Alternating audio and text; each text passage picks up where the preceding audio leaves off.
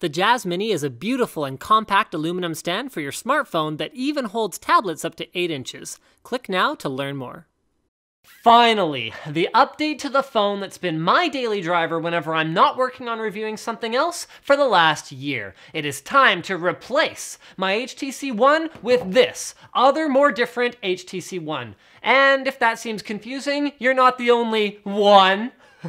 HTC's own website actually even resorts to using the codename M8 to clarify what product it is you're looking at. Now, as far as specs go, there's not much for me to say in a video. It's got a Snapdragon 801 chip clocked at 2.3 GHz in most markets, it's got 2 gigs of RAM, and realistically, if you want to know more, there's an amazing site called gsmarena.com where you can enjoy a wall of text just like this one for any phone you can imagine. So, without further ado, let's get on with the stuff that watching a video legitimately helps with. Kicking off our physical tour, I've got the gunmetal version, which features what feels like a perfectly smooth back, but it actually has a brushed looking finish to it, but the phone is also available in silver and pirate. The gorgeous backing wraps up to the screen, which it nearly perfectly joins with a tasteful beveled edge, and the overall fit and finish of the phone is immaculate, with almost no discernible imperfections, even where metal meets glass at the top and the bottom of the screen, a somewhat common issue on the last generation product. The increase in metal content for the chassis from 70% to 90% features prominently in HTC's marketing, and while some reviewers preferred the flat composite edges of the M7 for grip, I actually like the seamless rounded edges. It reminds me of Samsung's whole made-for-humans thing that they did with the S3, except that HTC does it with a level of build quality that Samsung, for whatever reason, just refuses to acknowledge as important. Bottom line, this phone feels great, and even more solid in my hands than the M7, a phone that survived quite a few significant drops without damage for me. The one gripe that I had initially was the extra weight, but given the larger 5-inch screen size and even more premium feel it has, I can forgive this. And in fact, I'm beginning to appreciate the sheer, this is a serious piece of hardware mass of the M8. It reminds me of the feeling I get when holding an iPhone 4, which it remarkably only weighs about 8% more than in spite of the larger screen.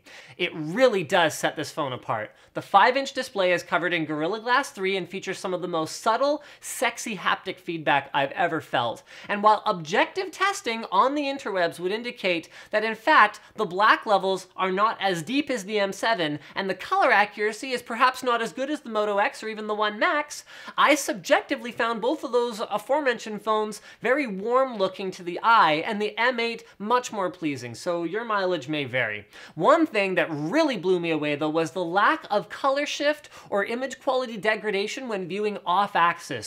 Kudos HTC. And I also really like the small tweak to their auto brightness since I last used it. 40% is enough for me, even outside, and now I can set a maximum for auto brightness, so I use it all the time, and it works great. Above the screen is a 5-megapixel camera that records 1080p video, and here's an audio sample from it.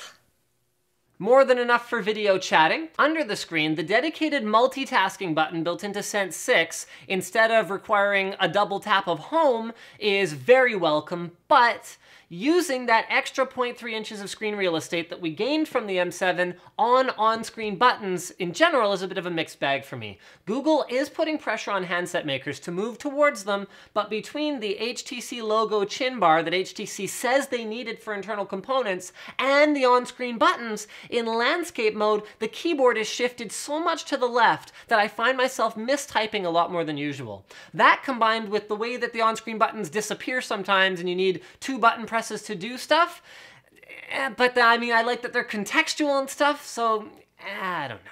On the top of the phone, we find an IR emitter, a feature that I actually didn't use once with the M7, but one that's nice to have if you watch TV, I guess. And the power button, or lock button, which is actually, as shallow as this might sound, my second biggest gripe with this phone. You don't need to use it to turn the phone on, thanks to HTC's gesture-based motion launch controls that let you double tap to wake and swipe for home screen, voice dialing, blink feed, or whatever was the last thing you were doing, but I still use it to turn the screen off. and I just can't find a comfortable way to do that without mashing the volume buttons on the side. On the left side, we've got an unnecessarily large nano SIM slot, and then on the other, that somewhat too easy to press volume rocker that I mentioned before, and great Scott, what's this? HTC yields to Google's on-screen buttons and powered by Android startup screen branding, but not to the elimination of the microSD slot. Great inclusion here. If I had $1 for every time someone bought a Galaxy S4 instead of a One M7 because of the no microSD slot, I would have more money than HTC does right now. The headphone jack is now on the bottom next to micro USB, a position I used to prefer since it tugs less while holding the device, but I use my phone with my right hand and store it in my left pocket, so I actually find this a little bit more ergonomic than this when I'm putting it away. So now I prefer the top headphone jack, but it's a very, very minor complaint. Since we're on the subject of the headphone jack, I complained about the amp on the M7 early on, but later discovered that the problems were caused by the subpar HTC Music Player app included with the M7. Since switching to Apollo on the M7, I no longer have any complaints about it, and the M8 is also just dandy in terms of headphone audio output quality. Speaking of dandy, the speakers. Sure, they're not standalone Bluetooth speakers, but they're loud enough and sound good enough for me to legitimately enjoy YouTube videos in a noisy environment like a moving car and listen to music at my desk while I work. A freaking plus. As a content consumer, I will trade the extra phone height that is consumed by resonance chambers for this sound experience every day, and HTC is just making the other guys look stupid at this point. I mean, these days, whenever I get my hands on a device with bottom or rear mounted speakers, I can't even bring myself to make the joke about the cupping your hand trick anymore. It's just not funny anymore. It's a miracle the other guys have let HTC stay more than a year ahead of them now with an innovative feature like pointing a sound source at the listener's ears. But since I'm an HTC user, I guess it doesn't really matter to me what the others do, and all I can really say is, enjoy the cup trick, everyone else. Yeah, turns out it's still funny when it's someone else. Moving around to the back of the phone, we find the ultra-pixel 4-megapixel camera is back with some capabilities added and others taken away. It lacks optical image stabilization this time, but is now accompanied by a two-tone flash for better flesh tones, and it has more processing horsepower behind it, a major contributing factor to the wicked fast shutter speed of this bad boy. Seriously, whip your phone out horizontally, press the volume button, the camera app is ready to capture the moment. You can rapid fire it when your kid has your finger up his nose or whatever it is that you're trying to get on camera. You can use Zoe's, HTC's video/photo at the same time thing that works really well with highlight reels, a little software feature that cuts together photos and videos with music and effects and now allows more granular clip selection and your own music to be added. But I found machine gunning the shutter or capturing stills during regular video recording was just as effective. But all of that is still pretty normal stuff. What about HTC's other camera on the back? That one is used to gather depth information, and in theory, it allows images to be refocused in post or effects to be added to the background, and also this funky parallax effect. But in practice, I use this about as often as the feature that lets me cover a photo with cherry blossoms or put scumbag Steve hats on everyone. All in all, as someone who never prints my phone pictures, I was already satisfied with the M7's camera for my Instagram needs and recording videos of my cats. And I'm satisfied with this one too. It's good enough for me, and even though the M8 does not support 4K recording like some other phones are starting to, I actually got quite a few compliments on a video I uploaded of my cat that looked pretty darn fantastic, so there you go. Moving on to software, I'm not going to say too much about Sense 6 because I already liked Sense 5.5 and Sense 6 is pretty much more of the same. The keyboard prediction sucks the big one, and I find the information density in blink feed just a little bit too low to be useful for me, but SwiftKey for the win, and blink feed can be completely ignored quite easily, so those are really minor complaints. And there's so many other good things. I mean, even though I'm not detail-oriented enough to notice exact changes like the notification bar changing color depending on the screen you're looking at, I do generally appreciate the improvements HTC continues to make to their overall aesthetic and the classy new stock sound scheme, and I love their organization organization-friendly app tray, their multitasking, the easy way that quick settings can be reconfigured, and so much more. Sense is the Android skin that I started on, and I actually like it better than stock Android. Sue me. It's super easy to use and low overhead enough that it feels just as snappy as stock Android. I mean, obviously the wicked hardware on this phone isn't hurting that either. This phone is a blast to use. So conclusion time. There was a time when being the most beautifully crafted Android phone on the market was about like winning the Chimp Olympics.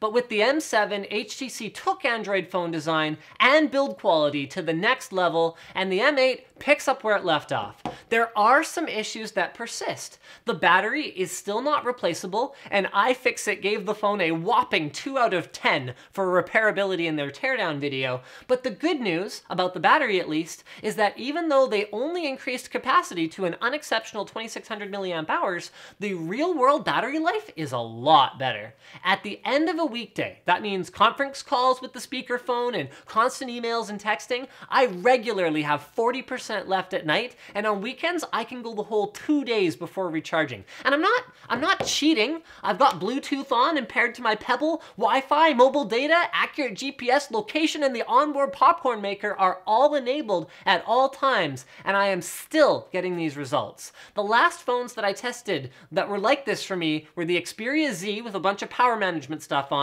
and the One Max, which just had a massive battery. Speaking of massive battery, another improvement is the noticeably faster battery charging on the M8. With my old iPhone, I could pop it on the charger for 30 minutes while I, get ready to leave the house and have that actually last me long enough to get back home and charge it for real. Not the case with the M7, but the M8 is much closer to that experience, and it's a really tangible improvement. No phone is perfect though, and I'm gonna wrap up this video with a couple of complaints. Number one is that AnandTech discovered HTC is still enabling higher power states when the phone detects a benchmark is being run. And number two is actually my biggest complaint about the phone, and that is that for some reason, we're in the 21st century. Yeah, I mean, this guy figured out this crap a long time ago, and this phone still doesn't have wireless charging. Words cannot express how much I wish that it did. But, oh, sorry, hold on, I've got to take this call. See that? Gesture-based phone call answering. Oh, it's Luke. Hey, he arrived safely at PAX East, where he and Brandon will be bringing you guys the very best of the show, with a particular emphasis on the Indie Mega Booth. Stay tuned over the next couple of days for all that awesome content, and wait.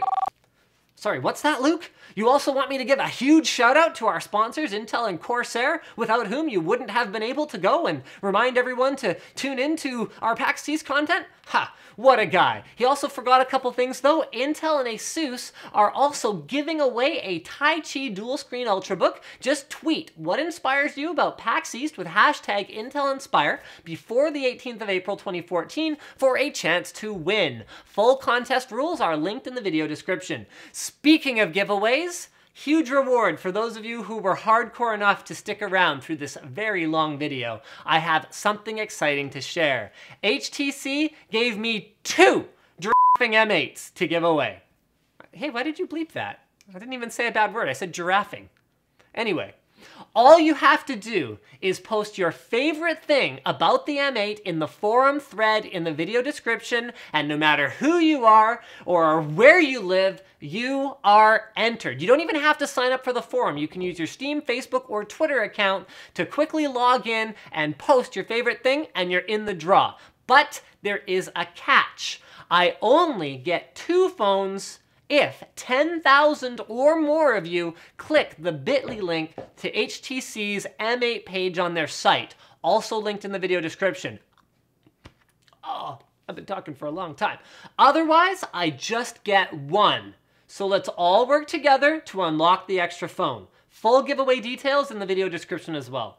Anyway, guys, thank you for watching. My team and I worked really hard on this video, and we hope you enjoyed it. If you did, please like and share it. And if you didn't, please dislike it and leave a comment with your thoughts. We do take constructive criticism very seriously. Also linked in the video description, in addition to all that other stuff, is a support us link to buy t-shirts, give us a monthly contribution, or use our affiliate code when you buy random stuff on Amazon. But no pressure, because whether you like it or not, we're going to keep making videos about technology on YouTube.